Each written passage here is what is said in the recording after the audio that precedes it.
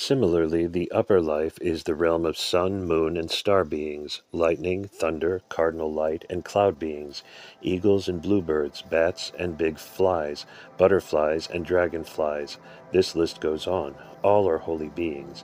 They are unique physical entities and energies, but are also totally interconnected aspects of Skyman, who is, in turn, the embodiment of the spiritual path toward beauty, or Sa'a Nagai. Mountains stand between and unite these interdependent poles of the indivisible unity. Upon them Skyman and Earthwoman bend toward one another, he down and she up, in order to accomplish intercourse between their physical and spiritual essences.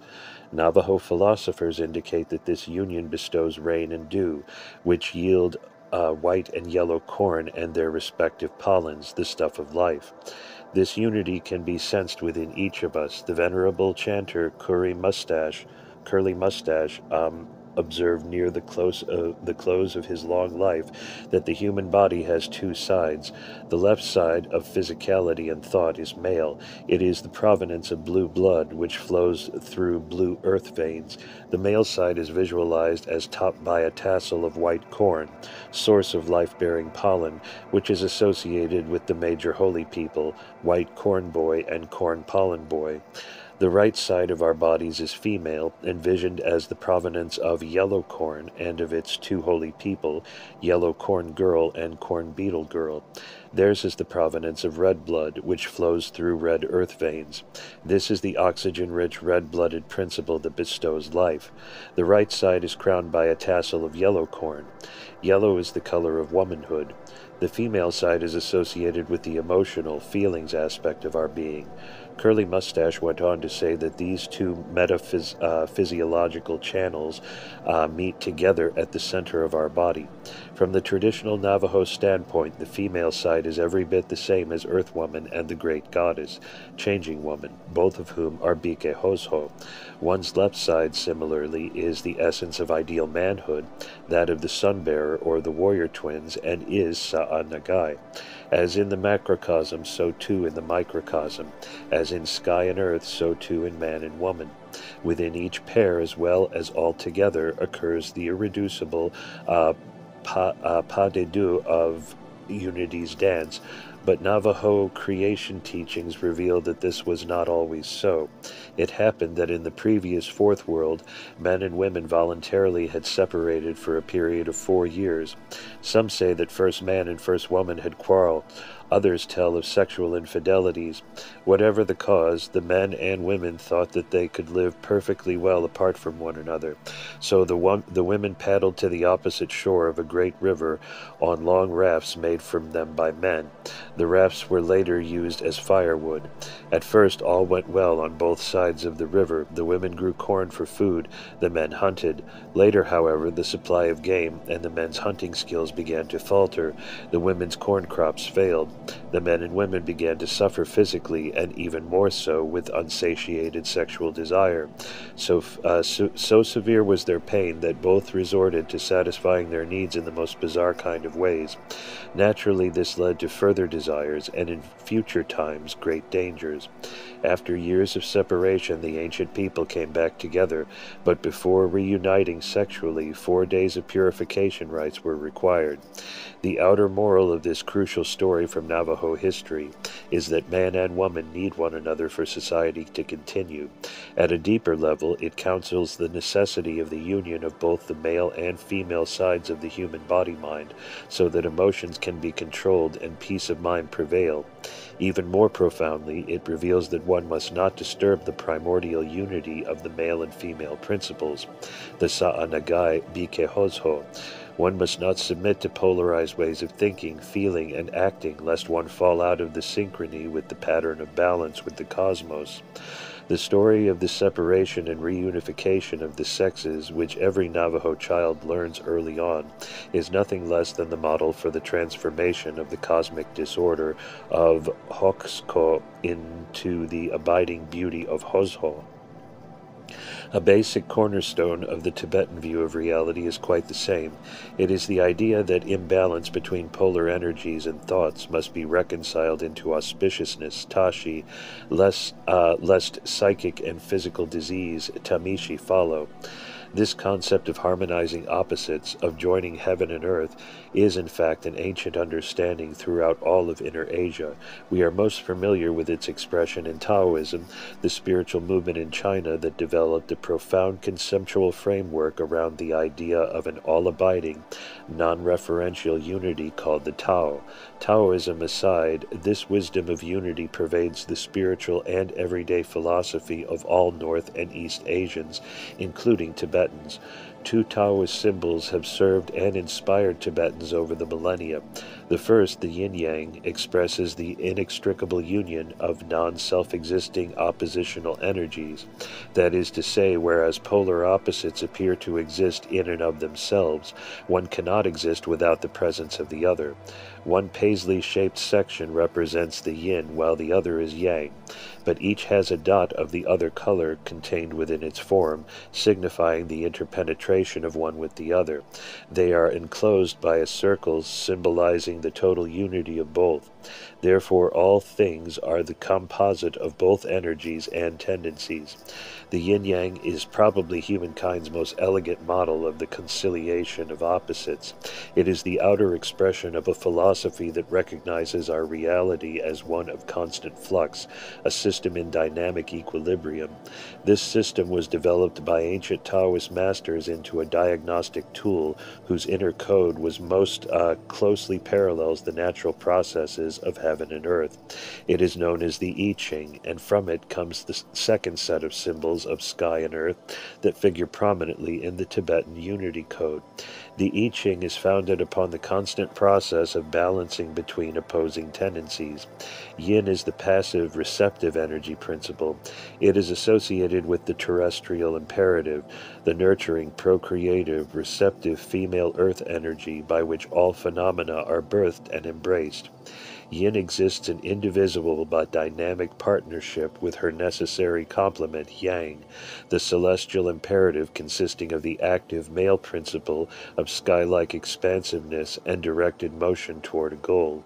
They are visualized as the two fundamental trigrams, and which in turn derive from fundamental lines, and these fundamental trigrams, along with the segments of the yin-yang, are considered the two primary aspects of Tai Chi, the great ultimate. It is the ultimate source of energy and mind beyond duality, and the goal of the process of unifying dualistic thought and action. These trigrams are used in Tibetan astrology and in even more ancient practices for symbolizing and invoking the powers and sentience of Sa and Nam, earth and sky. For Tibetans, the earth is a material realm full of sentience and power. The cyclic growths and decays, the bloomings and witherings, the movements of the earth itself, all are composed of patterned energies. The energy created by the bodily actions, expressive urges, and thoughts of sentient beings inhabiting it. This sentience and power is neither good nor bad, it simply is. Live according to the powers, that is, in synchrony with them, and they will bring blessings. Not living according to the principles of nature will result in disease in body, speech, and mind. To achieve and maintain this balance, or tashi, physical offerings accompanied by prayers, heartfelt vocalizations, and visualizations must be given to the full range of earth powers. This totality of earth powers is envisaged by the aboriginal Tibetan mind as an old wrinkled woman wearing golden yellow robes. Old Mother Konma rides upon a ram, holding a golden noose in one hand. Her symbol is a ram's skull with the earth trigram painted in ochre on its forehead, which is used in a rite called closing the door of the earth. The male or sky trigram is used similarly in a rite called closing the door of the sky. Here it is painted on the skull of a dog and is part of a thread cross array given in offering to the inherent master of the sky, Old Father Kenpo. He is envisioned as a white-haired old man dressed in white with a white wand and riding a white sky dog. The ceremony is aimed at assuring the blessings of the sky powers that are under the direction of the Old Father. In this regard, he that is his qualities is invoked in a similar manner to his consort, the Old Mother of the Earth. Through these ancient rituals and energetic aspects of earth and sky, the fundamental powers of female and male are balanced within the reality and body-mind of the individual. Knowing the powers of earth and sky. At this point in the comparison of the Tibetan and Navajo ideas of the union of earth and sky, we need to reconsider their pantheons of nature divinities. They are concrete examples of the natural polar energies that move us from within and without, and with which both peoples strive to remain in balance during the course of their lives. First, the powers of the earth, its rocks and waters. The Tibetan's Earth's dark, watery places are inhabited by counterparts to the terrestrial masters of the earth. These Lu manifest in the physical world as snakes, frogs, and scorpions, but their more subtle forms are visualized as serpent-bodied women and men, and like the snake with its split tongue, they are endowed with decidedly split personalities. Such expressions of the energies of the terrestrial cosmos are not concerned with distinctions between good and evil. Rather, they simply respond in a naturally reciprocal relationship to the actions of humans who would pollute their spring, stream, river, or lake, or who would ask improperly for prosperity. As if speaking for Tibetans, the scholar of Navajo religion, Gladys Reichard, observes the impossibility of the Navajos drawing a sharp line between what we Westerners regard as opposites, good and evil, for example. What harms him will also cure him, and in this sense good and evil are one. A holy being has a power which man lacks. According to the Tibetan understanding, if the Lu are angered slightly, they may withhold valuable wish-fulfilling jewels, signifying a person's good fortune, which they hoard in illumined palaces in the water's depths. Davy Jones' locker is not an inappropriate Western description of the cache reigned over by the king and queen of the Lu. Keeping in psychic and ritual balance with them leads to good fortune. If, however, one falls far out of harmony with the serpentine powers, illness such as skin disease or mental problems, and even death may ensue.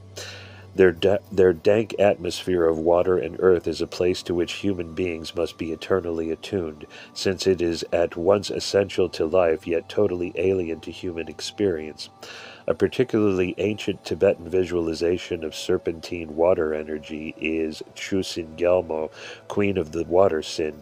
Sin is a class of environmental power beings from the Bon religion. Chusin embodies the raw power of the waters. Her snout is serpentine, her horns are like sharp coral branches or dragon's horns, her teeth are sharp, and she is fiercely protective of her realm. One account likens her to a crocodile, another to a porpoise. Imprecise associations aside, she is considered a relatively benevolent but supremely powerful water being. By polluting a stream or lake or failing to give offerings at a place inhabited by such sin or Lu energy, one is left open to contracting an illness. This manifests most commonly as a skin infection such as boils, with leprosy being the ultimate fate. Thus, ceremonies for restoring an individual's or a family's balance with the Lu are particularly commonplace. Likewise, offerings of food, butter, prayer flags, and kata scarves at springs, and even water taps are made, especially at the advent of the new year. Throughout Tibet, along riverbanks and in swampy areas, one finds prayer flag-bedecked rocky shrines to these powers of the waters. The Navajo, too, recognize water beings as potential sources of illness and misfortune. It is believed that fish and other aquatic life are sources of skin illness. This has resulted in a traditional injunction against eating fish, although it has broken down in recent decades. Interestingly, Tibetans also do not eat fish. For them, fish are at once associated with the reality of the Lu and are, in case of the mythic golden-eyed fish, auspicious beings. The Navajo's healthy regard for the water powers stems from an incident during the emergence by the ancient people into this fifth world reality. The teachings, see Chapter 2, relate that during the period of the separation of the sexes, two separate young women attempted to swim across the river in order to join the men on the other bank, but midstream they were captured and dragged under by Tihultsodi, the water monster envisioned as a horned water creature. One Nightway chanter explains that on searching for the missing women, Talking God and Calling God gained safe entry via their mysterious powers into the home of the great buffalo-shaped water monster. They had been followed by Coyote, the Navajo trickster, who was clever and powerful. The histories relate. The rescue party entered the illuminated central room of the water monster's four-chambered house to be greeted by the chief. Other versions say the chiefess of the earth's waters. He asked them their business, and Talking God replied that they came for their grandchildren.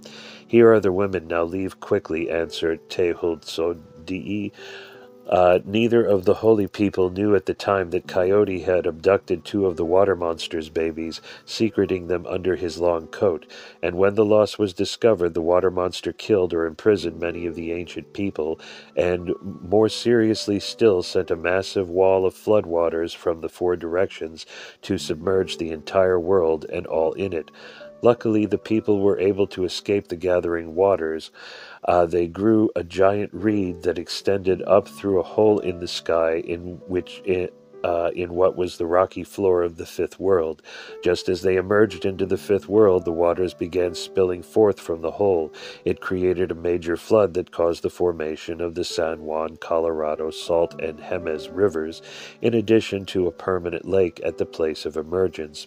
Only then did the ancient people discover the water monster's babies with Coyote. Realizing their connection with the flood, they placed the babies in a basket made of white shell, the Navajo master jewel. It was placed with a prayer and a sincere apology onto the waters issuing out of the emergence hole, and the flow of water immediately ceased. As in the earthly lower life, water figures prominently in spiritscape of the opposite pole of the Navajo cosmos, the upper life or sky realm. Water is the primarily material linking sky and earth in the form of rain, the generative nectar by which sky and earth principles create life. No wonder that the sky's water energy has been vividly symbolized by both cultures. The Navajo describe great thunder beings in their chants and prayers. They are part humanoid and part big bird, eagle, having wind, rain, and lightning at the ends of their wings. Note the prayer from the Nightway ceremony to the Thunderer, who is dark cloud, signifying the fertility of the rain, beginning on page 209 of Part 4. The Thunderers are celestial water powers bristling with the kinetic energy of the thunderstorm. They exist to the four directions, as do all important Navajo divinities. In the Shooting Way teachings, they join the water ox and the water horse as the primary powers of both watery realms. In the Navajo Beadway lineage of transformative wisdom and practice, there is a sand painting showing four feathered snakes. It depicts them aiding a human hero whose spiritual biography forms the basis of the Beadway myth, who ascend into the sky, the eagle's realm. The black and blue skins of the snakes are marked with lightning, and their bodies are shaped like lightning. In fact, it is not surprising to learn that snakes and lightning are quite interchangeable in Navajo thought. Similarly, Tibetans know that thunderclouds are the external dressing of indwelling energy beings called druk, thunder dragons. Their serpentine forms bristle lightning-like with spines, scales, horns, and claws. Their flickering tongues are the lightning, their voices the thunder. They are empowered by one or more Norbu, wish-fulfilling jewels that are hoarded by their cousins, the Lu. Should they drop their tightly clenched jewel, they would shrivel up and fall from the sky. Paralleling the flying snakedness of the dragon is the mythic giant eagle Chakyung, known as Garuda in India. It holds a snake, signifying the earthly Lu, in its mouth. The Chakyung is, in turn, the mount upon which the Bodhisattva Thunderbolt Bearer rides as he hurls thunderbolts upon his enemies. In these paired animal symbols comes the message of the inextricable unity of earth and sky, and the place of conscious beings in between. Chogyam Trungpa Rinpoche called the immanent architecture of heaven and earth the natural hierarchy of the sacred world. His system follows a tripartite scheme that is similar to the upper and lower lives of the Navajo, except that while the place of humans and other earth surface beings in the scheme is implied by the Navajo, it is specified by the Tibetans. Natural order in the sacred world. Trungpa Rinpoche observed that a proper relationship between heaven and earth, with rain as their linkage, makes things pliable and the earth fertile. In fact, he taught that combining the creative freedom of sky and the nurturing power of the earth is the basis of a good human society, which operates in between. This natural order is symbolized by 3 Aboriginal Tibetan power beings and their abodes. First, in order of appearance, are the Lu, the wealth-bestowing energies of the murky lowlands, and their mates, the Sadag, earth masters of the drier tracts spreading below the mountains. Lu signify in the natural hierarchy the rich possibilities of living. The Nayan, Aboriginal protector deities, embody the mountain slopes. They are the principle of gentle solidness and are a metaphor for humanity. We who walk the sacred path of life, with heads in the sky and feet on the earth, the La, including country gods and tantric divinities, live in palatial dwellings of light atop their sacred mountains, much as do the holy people of the Navajo. They signify in their height and guiding inner light the highest level of wakefulness. Translating the Lu Nyen La paradigm into daily life, Trungpa Rinpoche cautions that one's daily habits should follow this natural order. Feet belong on the ground, not on tabletops. Crowns of heads are sacred places, the highest point in the flow of consciousness, and should be treated with respect, i.e. never touched. One's head and neck are La, one's trunk is Nayan, and one's legs and feet are Lu. Thus one's body and its activities necessarily must be harmonized with the energy of these 3 natural levels of the cosmos at large. Such attention to the natural order and balancing of polarity is also crucially important to the Navajo. Washington Matthews called this understanding the law of butts and tips. As an example, many Navajo ceremonies require wooden offering objects to the deities known as Kitaan. They are made from carved tree branches and twigs. Navajos assign the growing end of the twig to the head of the Kitaan, which often has eyes and a mouth painted on it. The wider bottom end, or butt, must never be used for the head of the offering object. I remember accompanying an old Navajo gentleman on a branch-cutting expedition during a nightway ceremony. We had to find a half-yard-long straight branch, about 1 inch thick, that was growing eastwardly out of a pinyon on juniper tree trunk. This would be the cane used by the Gaskidi, the mountain sheep tutelary deity, who bears a pack of dark cloud on his back containing seeds of plenty, signifying sky and earth combined.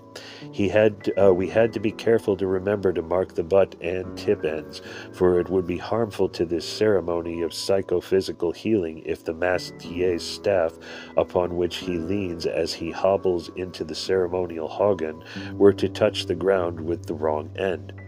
Worse indeed, that feet on the table.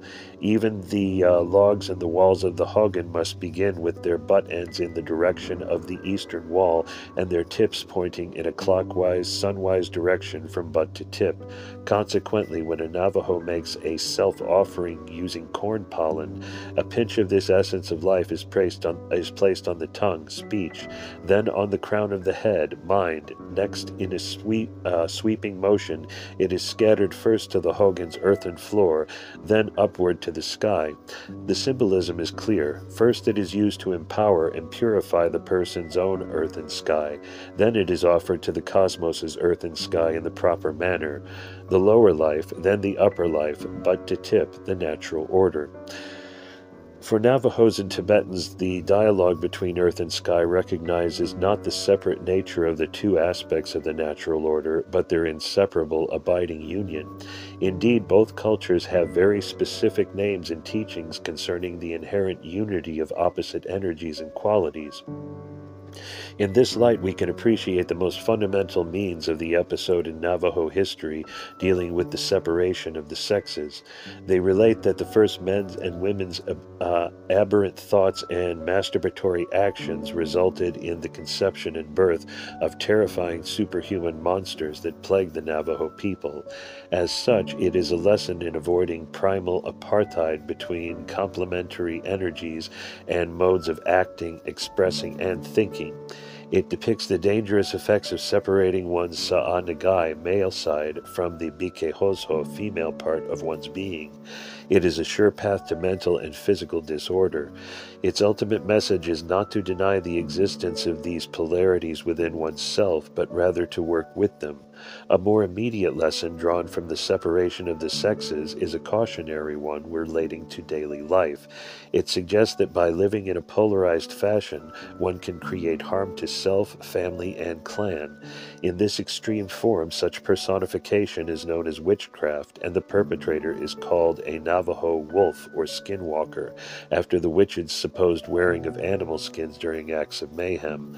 For Tibetans, such extremist behavior is associated with black or left-handed anti-sunwise magic. Emphasis on self-gratification by a Navajo is evidence enough of being on the path of disorder, hoxho. To regain and maintain a state of balance or order, hozho, one must develop reasonableness, Alfred W. Yazzie.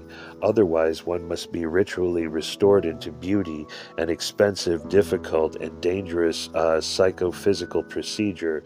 But another way, when the sexes, be they physical, or put another way, when the sexes, be they physical states or states of mind, become separated within or without, disease or disorder of the most pernicious type necessarily arises, and one loses one's rightful place between sky and earth. Primordial pairs. The model of the 2-in-1 balance between opposite energies and qualities is called Alki Naashi in Navajo, which translates literally as the ones who follow one another, or more simply, follower pairs. The name signifies the unity of complementary qualities and energies personified as paired holy people.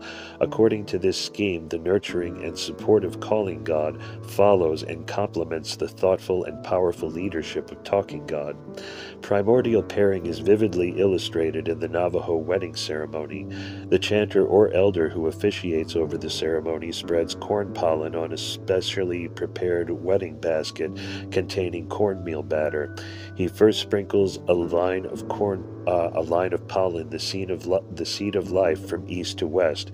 This is the access of talking God and calling God, and signifies the principle of maleness in its active and passive guises.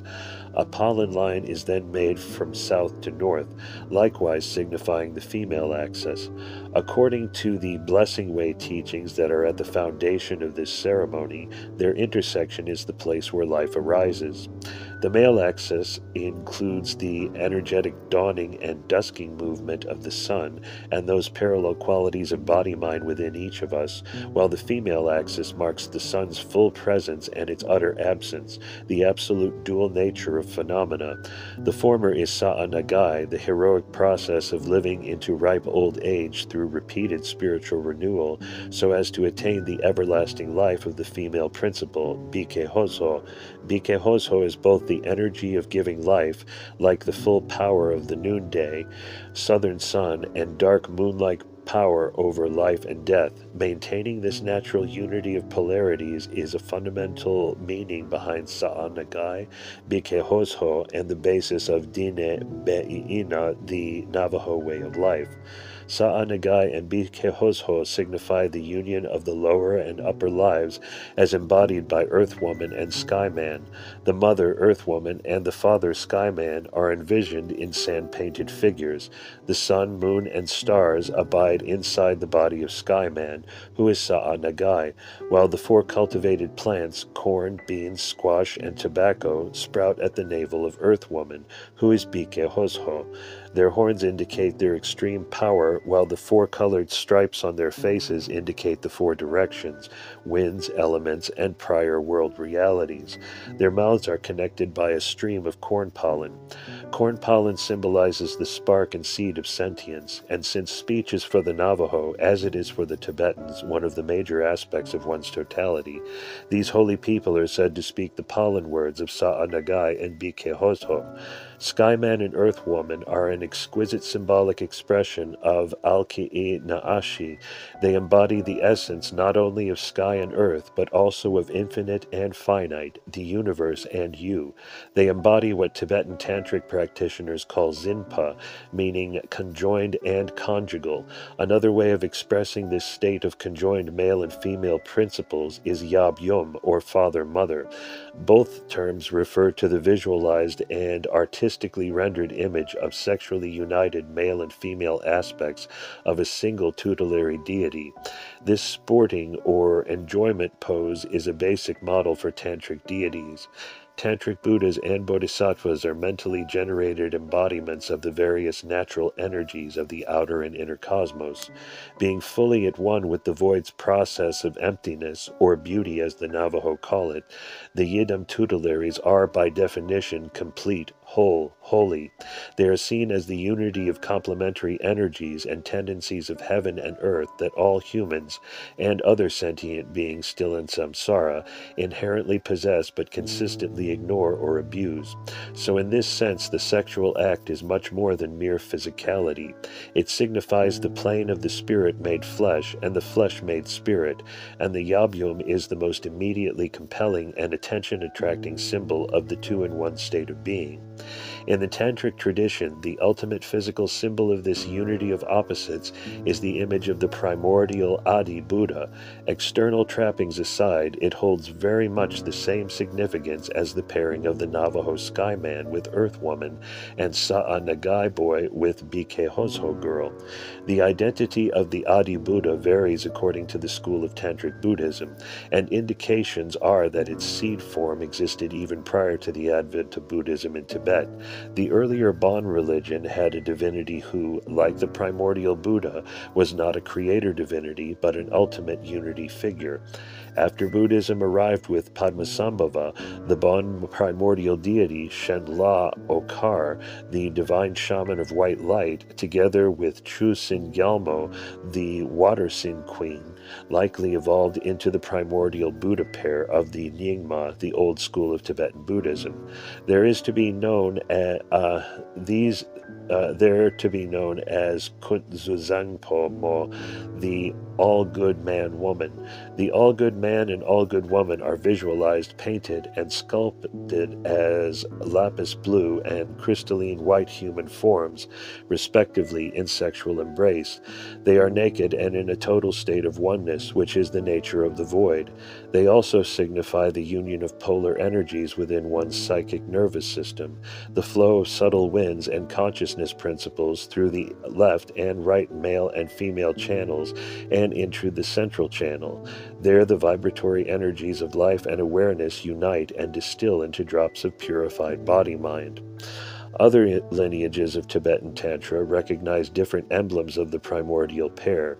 Primary among these are the holder of the Thunderbolt scepter, Dorje Chang Vajradhara, who is indivisibly united with the Mother of Wisdom, Sharab Parchin Prajnaparamita. Usually one encounters only the male figure holding a Thunderbolt scepter and bell with crossed arms.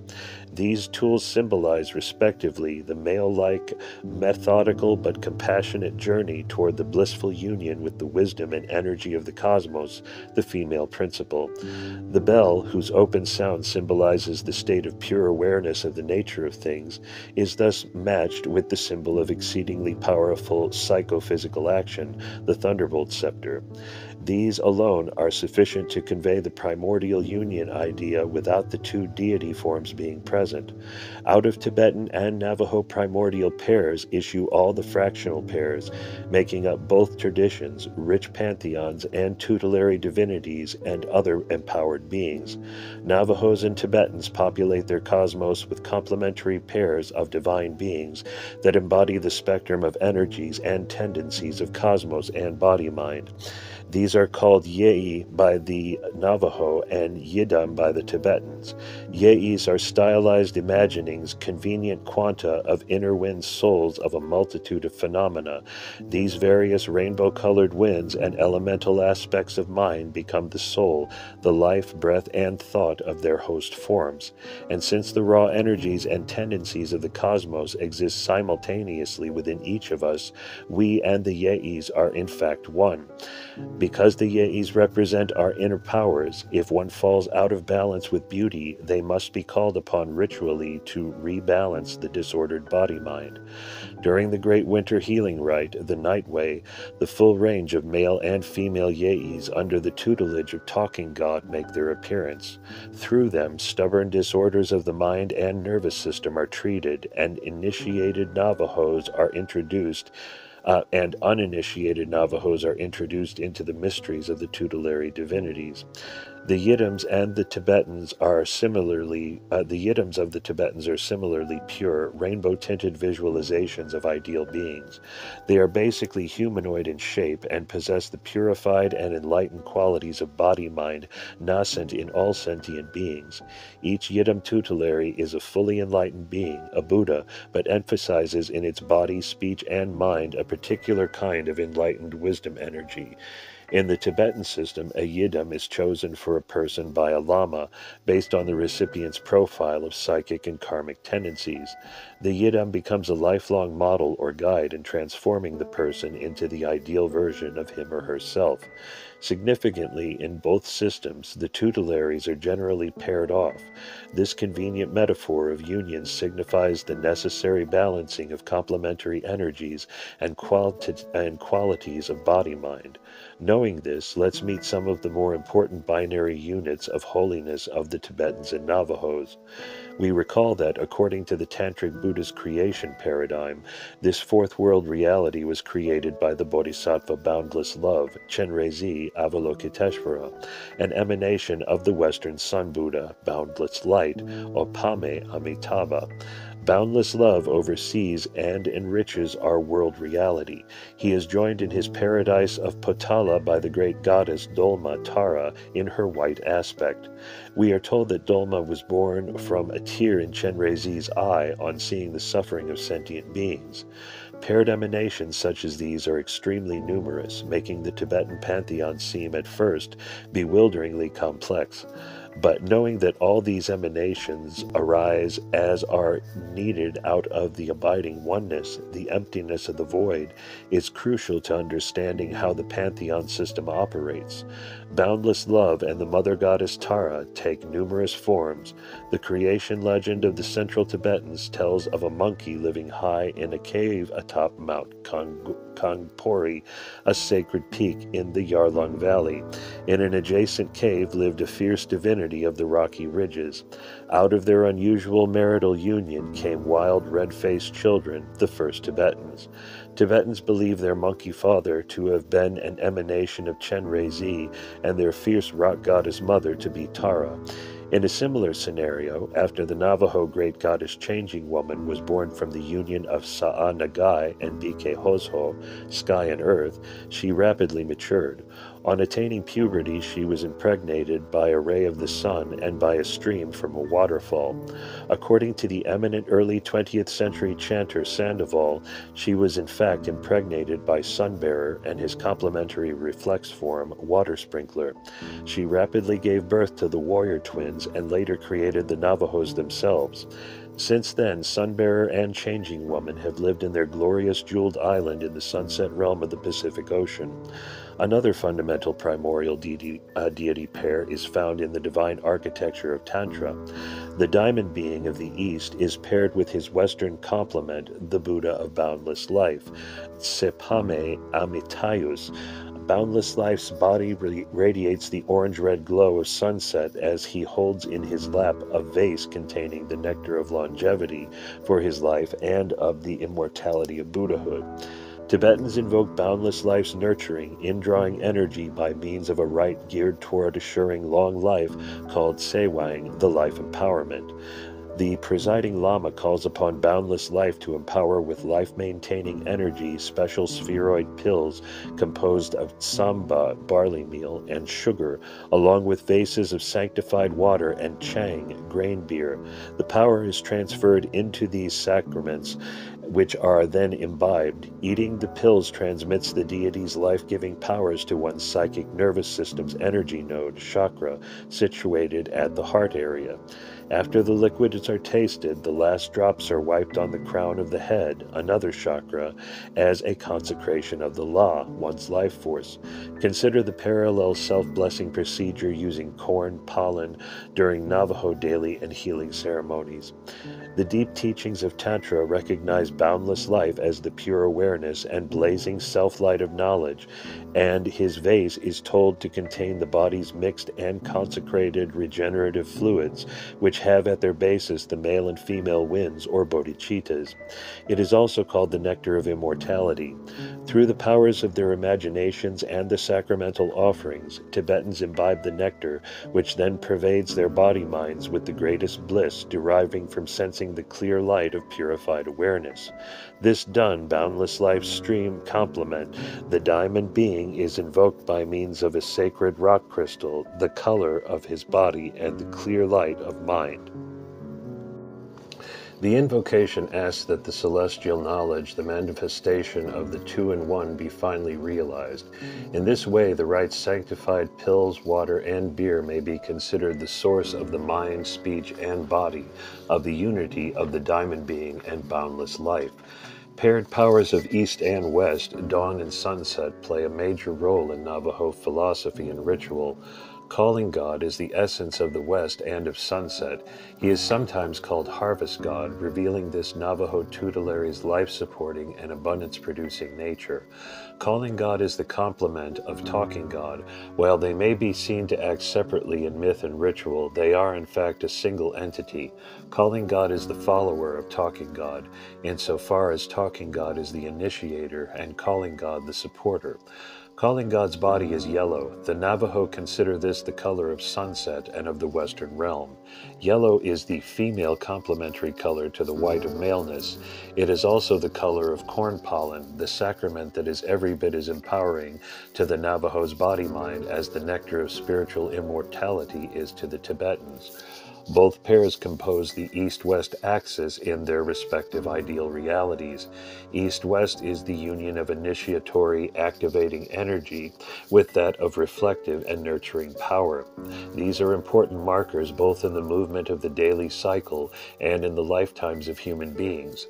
The south-north axis is the Navajo mandala. In the Navajo mandala symbolizes the solar day and lunar night with their respective powers of enrichment and protection. In the Nightway lineage, the south is the realm of the nurturing water sprinkler god, an aspect of the sun bearer, while the north is the place of cold starfire, managed by the all-powerful black god. The north is also associated in another Chantway lineages with Moonbearer, the more enigmatic and dangerous associate of Sunbearer. Conceptualizing paired polar energies is central to the process of psycho-spiritual transformation. It describes a reality of pure, holy, enlightened energies of body and mind in balance. The deep experience of such a state of equilibrium brings the powers of the tutelaries to bear within one's own body-mind and effects a cure, a restoration of harmony, purity, enlightenment, beauty, and holiness. This primordial union is visualized by Tibetans and Navajos as a partnership of earth and sky, female and male qualities, supportive and active energies. Because both deities are such important models for the spiritual way of life, Navajos and Tibetans envision them both together and individually. They are the cosmic mother and the spiritual hero, universal personas that underlie all human spirituality. The cosmic mother. Everything you can think of, everything you can see, is a production of the goddess. Joseph Campbell. Tibetans and Navajos live in constant awareness of the dance of the goddess through all things. The universal female principle is the groundwork of our daily lives. She is reality's eternal underpinning. She is beauty and the void. Unfortunately, many Westerners and industrialized Easterners no longer seem to understand this abiding truth. During the past half a millennium, the West's philosophy of life and spirit has effectively excluded the goddess from her natural partnership with the male principle.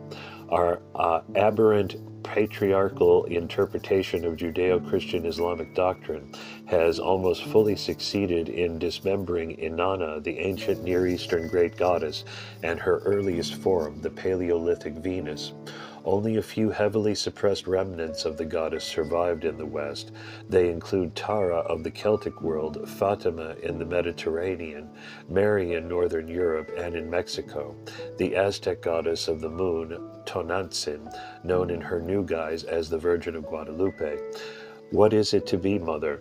Naturally, I, as a man, cannot begin to imagine the physical and mental experience of giving birth, unless the birthing of ideas in books, less physical but still highly exhausting, would qualify in this regard. Yet I can distill from my thoughts and life experiences two aspects of motherhood/womanhood that appear to be universal.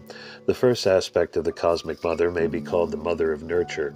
She is the body-mind who birthed you, the nurturer and protector who set you on life's path, and your mentor in the processes and pitfalls of living.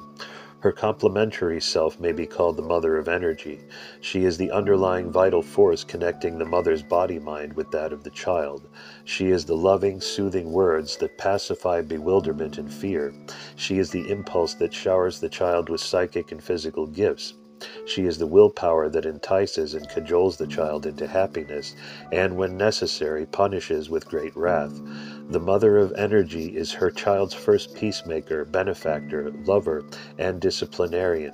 She is at times the dawn, sunshine, dusk, and darkest night, depending on the quality of energy required at any given time. When these energies are properly expressed, they guide the child into a proper relationship with the world and toward becoming the best version of him or herself. Nurture and energy are complementary aspects of the totality that Tibetans call Gyalyum, the Great Mother. Her most recognizable emanation is that of Dolma, whose name means she who releases from suffering. To the Navajo, she is Aztsa'a Nadle'ehe, she who rejuvenates herself time and again, or changing woman. The renowned Tibetan teacher Chogyam Trungpa Rinpoche once observed that the cosmic mother is ultimately neither she nor he, but a principle of cosmic structure, the all-accommodating basic ground. She is often called womb of the Dharmas, the originator of all existences. In this sense, she is beyond motherhood. She is neither mother nor father, but simultaneously both polarities combined, since she comes before the two. She is the necessary a priori ideal caused for the existence of all relative life and consciousness in our real world. Mother of nurture. The Navajo call the totality of the nurturing mother Shima, my mother. There are actually many names for her depending on the qualities being considered. We have already encountered her as Changing Woman, but she is also known by other names. She is, for one, the principle of Mother Earth in the divine guise of Earth Woman. Through the partnership of myth and the fertile Navajo imagination, she is seen to be dressed in the earth in its four jewels or terrestrial features: soil, trees, water, and corn. She is the Shema of the Navajo themselves. After molding the first four pairs of Navajo men and women from balls of epidermal skin rubbed from various locations on her body, she instilled in them the breath of life and thought. She placed within each of them installing human-shaped wind souls. According to the Blessing Way teachings, these beings became the progenitors of the four original clans of the people. From her miraculous birth out of the union of the wind souls of Skyman and Earthwoman, through her first menstruation and up to the pregnancy, culminating in the birth of the warrior twins, Changing Woman is universally known as White Shell or Bead Woman. She was so named at dawn on her 10th day of life. The dawn is the time of white light and is white shell energy. It is the quarter of the day during which all things arise and begin their growth toward maturity. Like the dawning of a new day, like the first growth in the life cycles of female animals and plants, like White Shell Changing Woman, all human females experience the spurt of fecundity with the arrival of adolescence and sexual maturity. It is such a momentous event in a woman's life cycle that the Navajos signal the passage into womanhood with the coming of age rite known as Kinaalda, a branch of the Blessing Way. Its rituals and mythic narrative recount the Kinaalda of White Shell Woman, and the girl from whom this rite is held is made holy with the same characteristics of mind, voice, and body possessed by White Shell Woman at the onset of her womanhood. The 4-day initiation into the path of womanhood is carefully programmed to plant the seeds of womanhood in the girl and to begin her transformation into a healthy and balanced woman. The initiate is adorned with the finest clothes and jewelry, as befitting White Shell Woman, whom she will soon become. She is instructed in the values and responsibilities of womanhood. She is molded and stretched via massage by a wise old woman so as to give her a strong and healthy body. She begins her first of many daily races toward the sun, by which she becomes increasingly empowered with the energy of the holy people. And she begins a regimen of strenuous corn grinding that will culminate on the 4th day of the rite in a ritual cake, pit baked in the ground, whose center will be offered to Earth Woman and the periphery to all assembled at the ceremony. She stays up all night on the 3rd evening and 4th morning of the rite to participate in the no-sleep ceremony, led by a Blessing Way chanter. The songs and prayers bless the initiate, the hogan, various valuable possessions gathered in ceremonial baskets, and all the participants assembled there. After the highly sacred dawn songs are sung and prayers made, she races for the last time toward the dawn. At the final morning's feast of the ceremonial cake, her body is ritually molded for the last time. She is now holy and will be so for a further 4-day period. During this time she may give blessings to any person, animal, or object that may require them. She is White Shell Changing Woman.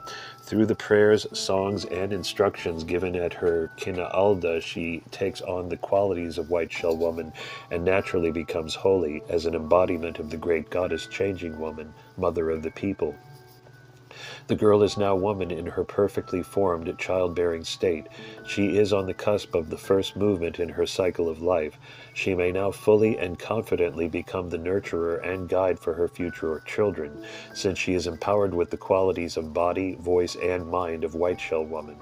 Once she begins to bear children and manifest her full womanhood, she will become a changing woman, she who rejuvenates herself time and again, as she does through the seasons of her life. White Shell Woman is so much a part of Changing Woman's persona that the Navajos often confuse their relationship. Some say that they are different names for the same goddess. Others say that they are twins. Others say that since White Shell is the name for any grouping of jewels, they stand for the 4 directional jewels, white shell, turquoise, abalone, and jet, which in turn stand for the 4 aspects of Changing Woman. All are correct. Tibetans celebrate the white Tara Dolkar as the youthful, fertile aspect of the totality that is the cosmic mother. She is lithe, beautiful, fecund. She is composed of transparent white clear light, which is none other than the light of pure awareness. She is the special embodiment of compassion and longevity.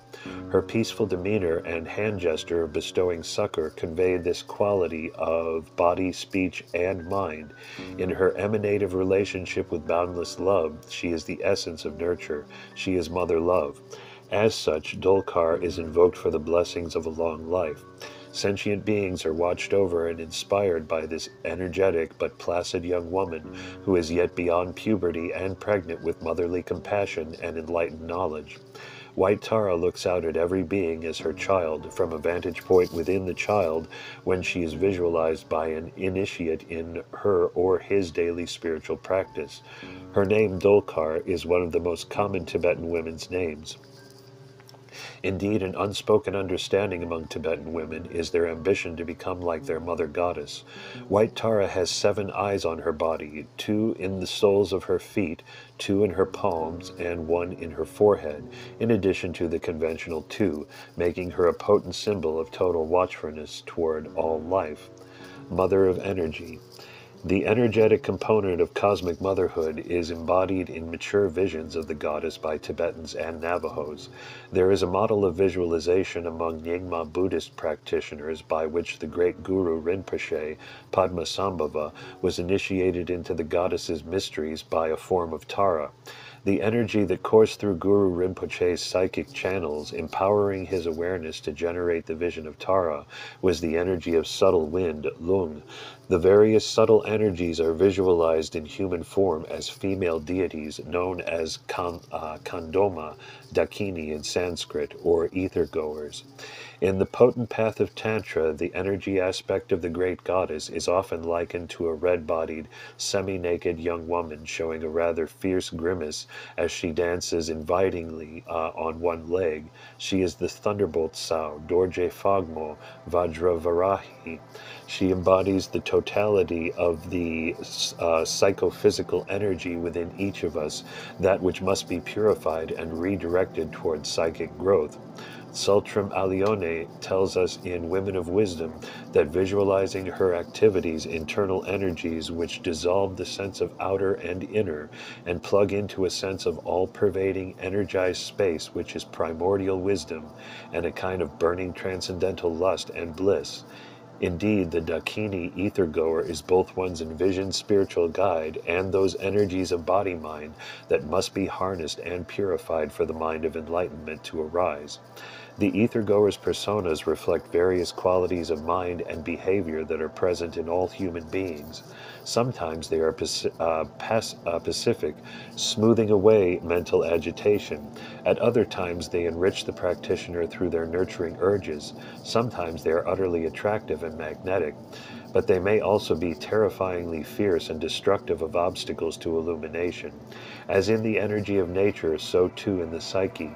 Understandably, each form of ether-goer is associated with a cardinal direction, a primal element, and a pure expression of the Buddha mind's wisdom energy.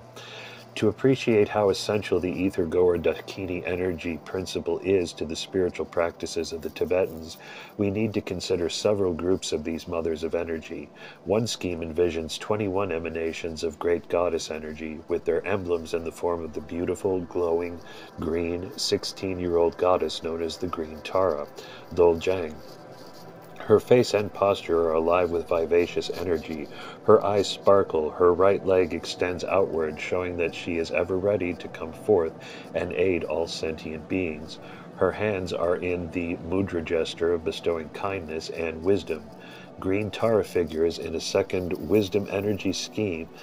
Green Tara figures in a second wisdom energy scheme. Her dark green color suggests the northern realm of the transcendent tantric Buddha's mandala, and she is associated with the all-accomplishing enlightened actions that the color signifies.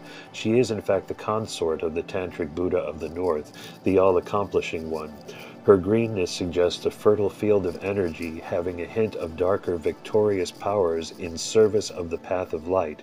In the mandala of the 5 transcendent tantric Buddhas, 5 major forms of the goddess are found, each possessing a different persona, energy, color, and set of bodily attributes. They are the energetic impulses to the enlightened wisdoms embodied by the 5 transcendent Buddhas. The most potent mother of energy symbols are 4, sometimes 5, ether-goers, depicted as dancing aspects of the thunderbolt sow. In one visualization, she is imagined radiating red light in the center of a mandala at whose cardinal points dance 4 others of her type. They are the white ether-goer of pacifying energy in the east, the yellow dakini of enriching energies in the south, the red mother who magnetizes and subdues obstacles in the west, and the dark green or blue-black ether-goer, holding forth with fierce energy in the north. In totality, the thunderbolt sow is a lascivious, potent enticer of egos and a spiritual guide to yoginis. She is, in fact, the ideal elemental energy for attracting and transforming one's desire-oriented body-mind into that of a Buddha. Once her qualities are harnessed, they provide the necessary elemental impulse to burst forth from the darkness of ignorance into the light that is already there, though hidden within. No wonder then that the thunderbolt sow is envisioned to be none other than the consort, the wisdom energy basis of great tantric tutelaries such as the diamond being or Demchok Samvara, whose name means great bliss. The thunderbolt sow and great bliss hold forth from the summit of Tibetan's sacred mountain, Kang Rinpoche, and together signalize the harnessing of the enlightening powers of blissful compassion and enlightened wisdom energy. The red ether-goer, although possessing powerful energy, is potentially engageable in this reality through properly guided exercise of the body, speech, and mind by a trained tantric practitioner. Nowhere in the Tibetan tantric tradition is the power of the red dakini more evident than in the rite called Choa, which seeks the destruction of the ego's hold on the clear light mind. The great explorer practitioner Alexandra David Neal called Chod a terrifying mystery played by one actor. The actor is a yogin or yogini in Sanskrit, Nalajorpa or Nalajorma in Tibetan, who conjures up through the powers of the mind the vital presence of the thunderbolt sow and a host of the most terrifying ghosts and demons imaginable. In the self-exorcism of Chod, the ego is slain and the spirit reborn through a vivacious dialogue between the yogin or yogini and his or her personal demons.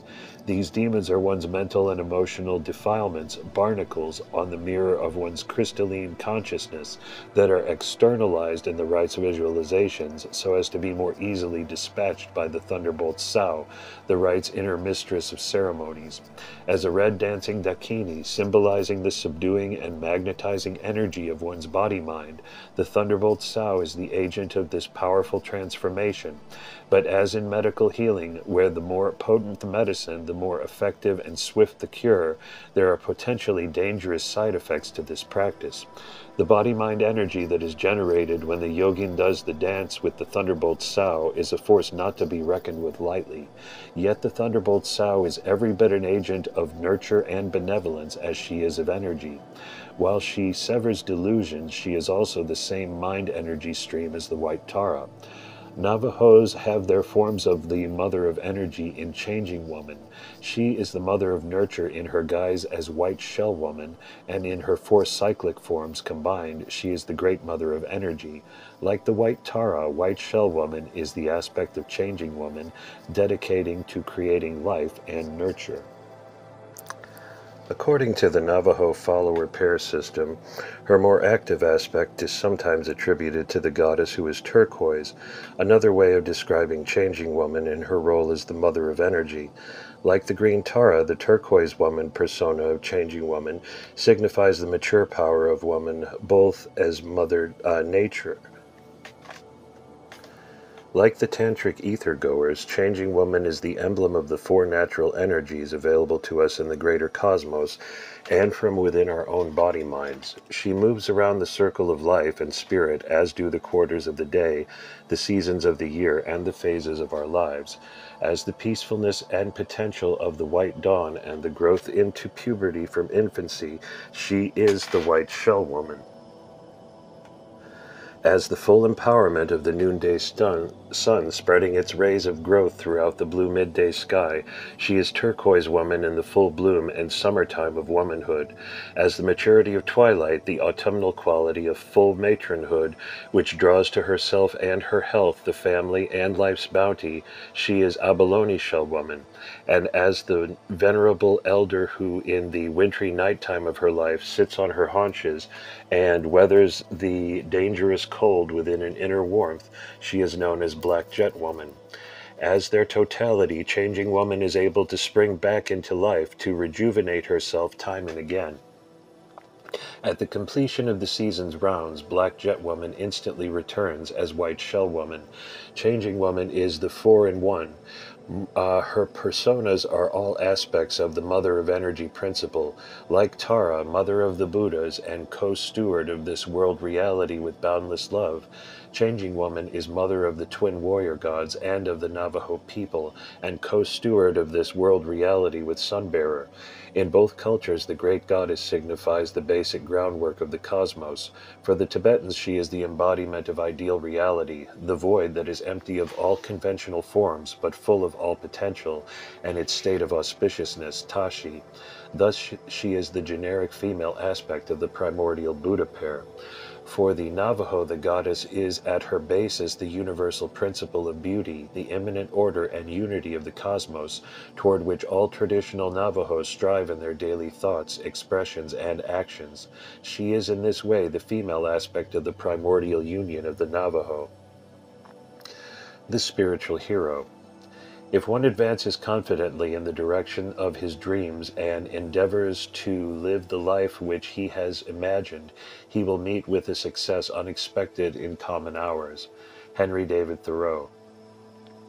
If the Cosmic Mother is the ideal state of being, the goal of the spiritual path, then how do we deal with the not-so-perfect reality in which we all find ourselves? How can we rediscover our way into the lap of Mother Nature?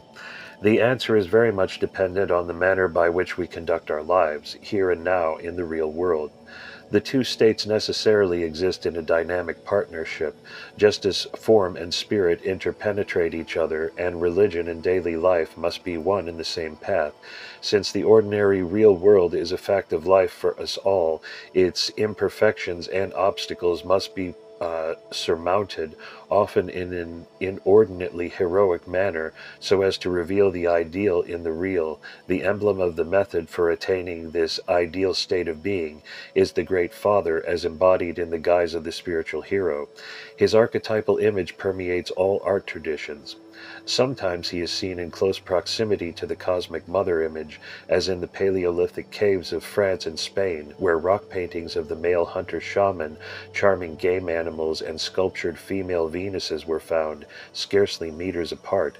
In some other contemporary traditions, such as others that have separated humanity from its divine roots, the goddess is all but absent. There the male principle is artificially inflated by her enforced absence and careens helter-skelter in his fool's paradise of the real world, oblivious to or jealous of any remnants of her ideal reality. Among other surviving traditions, such as the Navajo and Tibetan, male and female spiritual principles continue to coexist, to inform and balance one another, and to enrich the human spirit. In Tibetan and Navajo spirituality, the archetypal male always possesses equipoise, inner balance. He may manifest qualities of character and energies that sometimes appear to be peaceful and other times quite violent, but as an ideal being, his body, speech, and mind are always pure in motivation because they are founded upon universal responsibility, Tibetan, and reasonableness, Navajo, traits that have compassion at their basis. The Navajo and Tibetan idealized male figure is that universal hero with 1,000 faces, whom Joseph Campbell so eloquently unveiled to the West. Being of our ordinary reality, the real world, the spiritual hero typically sets off on a quest to the realm of the sacred for privileged knowledge, spiritual medicine, and practices for healing psychophysical illness, Navajo, or the psychophysical wisdom and practices leading to enlightenment, Tibetan. As a being of this ordinary reality who must persevere in his quest through a maze of obstacles, usually life and ego threatening, to attain the goal of sacred knowledge, the spiritual hero slash idealized male is in fact both male and female. Human beings, regardless of gender, must take the heroic journey to the ideal state of being. He is, in his or her first aspect, the compassionate warrior. The compassionate warrior. The spiritual warrior dispels the monster demons of the world that impede harmony and natural order. The Navajo have their warrior gods and the Tibetans their warrior kings. Both are born to the Mother Earth persona who had been impregnated by the power of the sky. Warrior divinities are envisaged in a vast number of forms, 2 or 4 for the Navajo, and extensive pantheons for the Tibetans.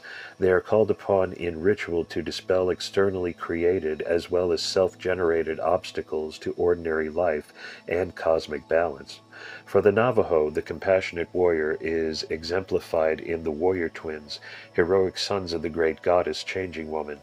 The search for these two-in-one beings for their father, the Sun-Bearer, was a quest to gain the spiritual empowerment necessary to vanquish the many psychic monsters ravaging their Earth's perfect fifth world.